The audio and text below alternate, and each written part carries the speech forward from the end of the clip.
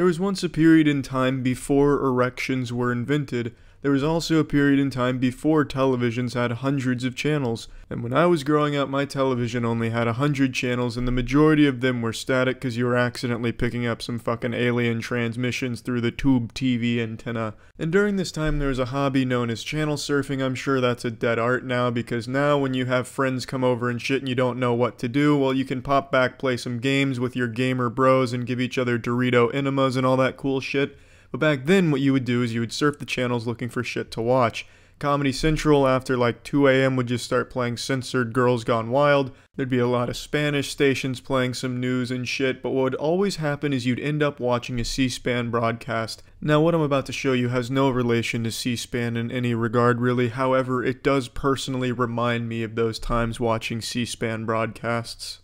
Hello, my name is Lisa.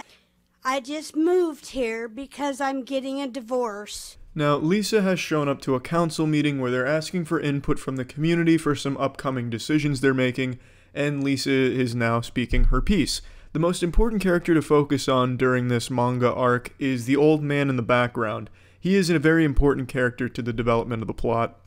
And it's not final till September 18th.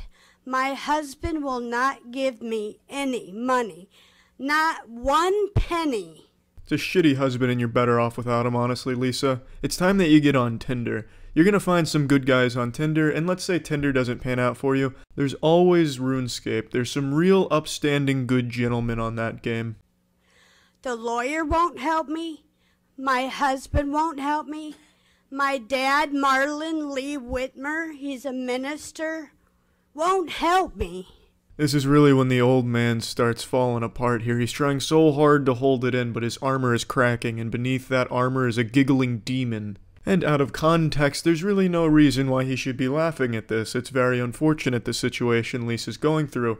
However, as the anime continues to develop, you'll start to realize that maybe this isn't the time and place to be talking about such things. My stepmother won't help me. My mother passed away 7 years ago, and my dad and Annie Hockhausen, they wrote at Vera French that they both are my parents. Annie is my stepmom. Lisa is fucking coming for scalps here. She's name-dropping all of them, putting them on blast. I wouldn't be surprised if she pointed to a DJ booth and said, "Kick that shit," and then started a diss track on him. I'm not quite sure why I'm here or what I'm doing. Well, I'll be. Butter my nipples. Lisa, that comes as a shock to me. I never got that feeling at all during this fucking Oscars acceptance speech. But there's a reason. My lawyer is Justin Title. I don't know if you've ever heard of him. The Justin Title?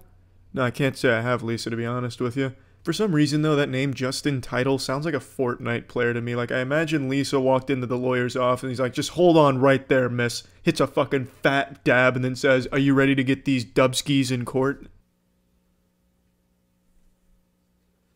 I'm moving down to Texas soon to help the children in Texas. I'm a very loving parent. Very, very, very loving parent. I have a 20-year-old daughter. She's going to college at St. Ambrose this fall. She's in Muscatine College right now. Her name's Brianna Elizabeth. Man, that elderly gentleman is trying so hard to keep it together. I feel bad for him because it looks like he just came into the council meeting to catch some hard Z's and just fall asleep through it. But now there's this monkey wrench that's been thrown into his plan, this X Factor, because Lisa's now left the set of Parks and Recreation to come to the council meeting to give a graduation speech, and the old man is just laughing too hard to fall asleep. And she is not helping me because she's 20. She's scared. She doesn't want her parents to separate or divorce.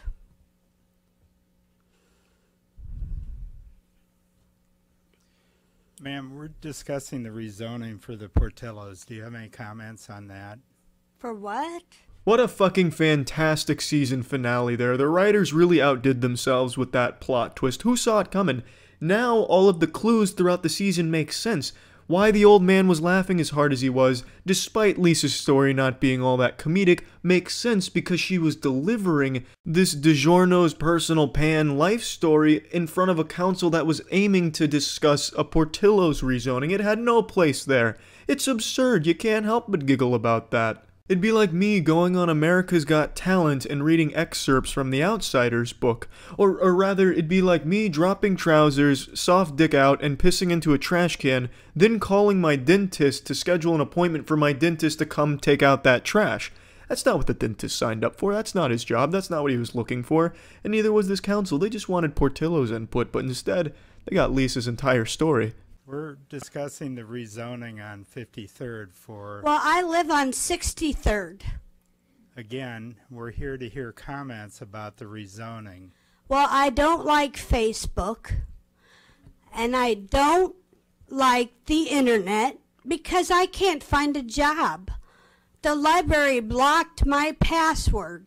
Now tell me, does that make any sense to you? Fuck no, that doesn't make any sense to me, Lisa. But how did they block your password? I've never heard of a library doing that. I feel like maybe you just forgot your password. I don't think the library has a grudge against you and is trying to shut you down from their internet access. Sounds like some Jason Bourne level shit, like there's this command center at the library that has one super trained special operative that is just an expert at watching security cameras to identify if it's Lisa that just entered the building, like some type of fucking national security alert. So then he sees Lisa come in, so he sprints to his boss and reports it. Jesus, Boss Franklin, she's here. So then the boss turns around in this giant office chair, puffing a cigar with sunglasses on, and he says, "Shut it down.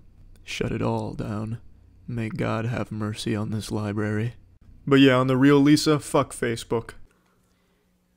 Ma'am, we're not here to discuss your personal life. I'm sorry. Do you have any comments about the rezoning? No, sir. Have a Thank good you. day. Thank you. Next. A peaceful resolution all around, pretty wholesome, honestly. I'm convinced that the council wanted to just let her go as long as possible, and they had this joke ready in their head like, this is for the Portillos, you know, this is going to be a great mic drop, let's time this perfectly. And then they did. Hats off to the council for letting her go and then timing the Portillos mic drop for when they did. The timing couldn't have been any better. See ya.